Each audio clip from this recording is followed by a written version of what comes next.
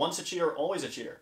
I mean, there's truth to the saying. There was a longitudinal study, I believe it was from Kayla Knopp, which showed that if someone had cheated in a previous relationship, they were 3 times more likely to cheat in their next relationship. That's a very big difference, right? There aren't that many predictors of infidelity that are that strong, and there's certainly the folk wisdom of, best predictor of future behavior is past behavior. That seems to hold largely true here.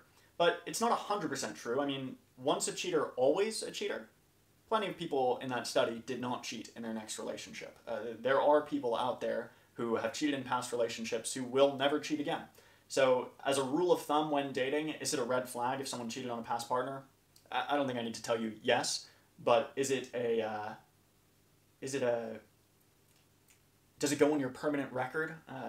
No, not necessarily. It seems like it's possible to make mistakes at one point in your life and not make those mistakes again. And further, infidelity doesn't happen in a vacuum. It could be that there were some individual factors in that individual relationship that led the person to make that decision.